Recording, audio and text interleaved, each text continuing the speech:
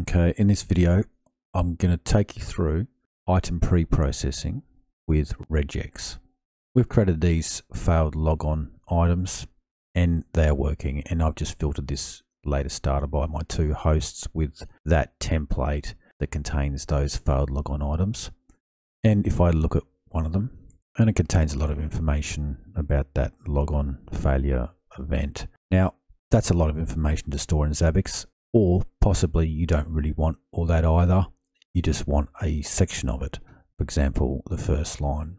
Now, the data returned from an item can be almost anything. And this is a good example to use because it just contains a lot of text, and I can just demonstrate extracting parts of it using pre-processing.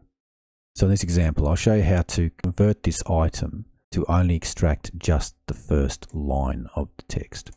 So let's just grab that and put it into a notepad for now. Now go to a website called regex101.com, and in test string here, just paste that full text from the event log. Now I want to extract just the first line. So I'm going to use a regular expression for that. So up here, the top line here, I can use dot star in brackets. Those brackets here in the explanation section say it's the first capturing group, and then it just describes further what's going on. So any regex you write in here, this website will break it down for you and tell you what's actually happening. So what's happening here is every line has been broken into individual lines. And we can see on the right here, match information, match 1, match 2, match 3, match 6 has the line subject, match 9 has the line security ID. We just want the first line, an account failed to log on. So I can now modify our item inside Zabbix to use that regular expression. Okay, so go to configuration templates, items for that template that we were editing, the event ID item. And up here it says pre-processing. There we go. Let's add a pre-processing step, and the option is regular expression, and that's the pattern. Output \0. That will output that there. An account failed to log on. Now we can test this regular expression against some sample data. So test. So that value I copied into the notepad and also copied into Regex 101. I'm just going to put that in there. Apply, and now press test. Okay, so it's returned the first line of the log file. Okay, so we can close that. Now we can update this item. Now because this item gets run on hosts behind the proxy, I will also need to update the proxy. Doing a config cache reload. So now if I generate a failed logon on one of those Windows hosts, this one, for example, this is MS Edgewin. I'm just going to generate a failed logon, enter, password incorrect, and go into monitoring latest data and just watch the history for MS Edgewin 10 and just wait. There we go. An account failed to log on. It's only shown me one line rather than showing me the whole lot of the information now. So that is a little bit more easy to manage. Uses much less data inside your Zabbix database as well, in case you were having thousands of these a day that you wanted to monitor. Okay, so the next thing you might want to try is you might not want the first line. You might want a different line.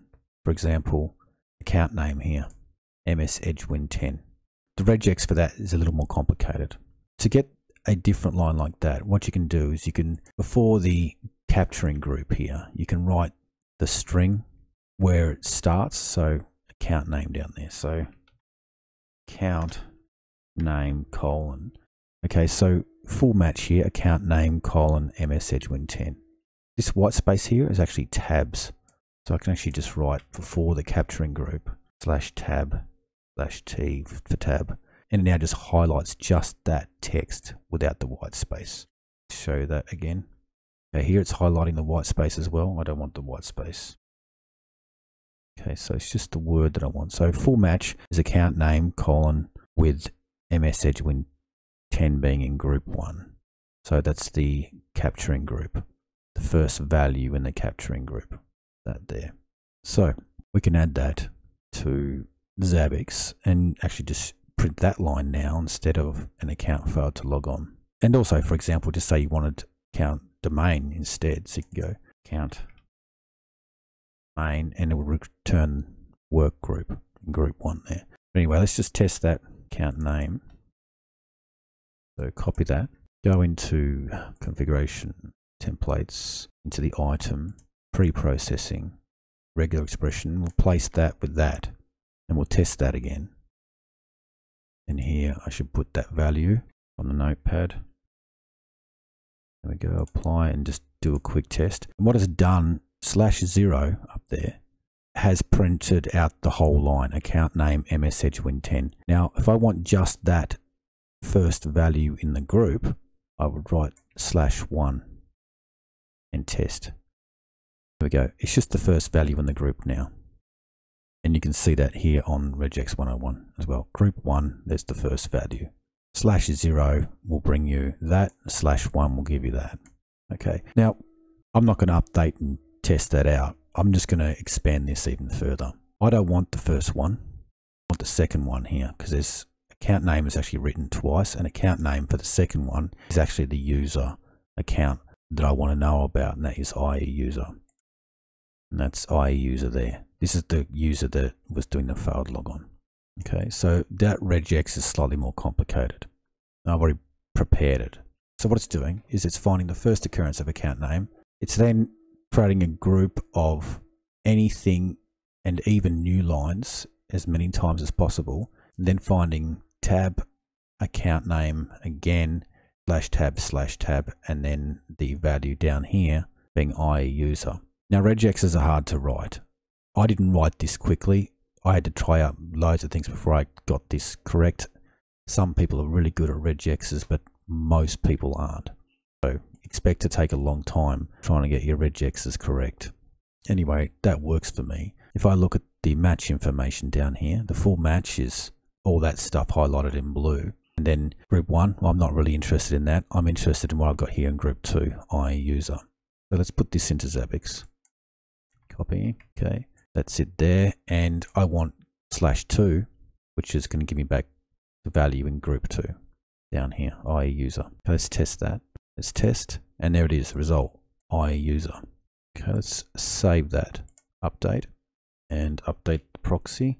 Okay, let's generate a failed logon for this particular user. Enter, password incorrect. Now, monitoring latest data. Let's look at the history, last 5 minutes. Let's just wait for that to update. And there it is, value IE user. I'll look at that for 15 minutes. We can see the first time I did it, I was returning all the complete log. The second time, I only wanted the first line, and the third time, I'm actually explicitly searching through it until I find the second occurrence of account name and then just taking that value there. Very good. So that's using item pre-processing with regular expressions. Very good.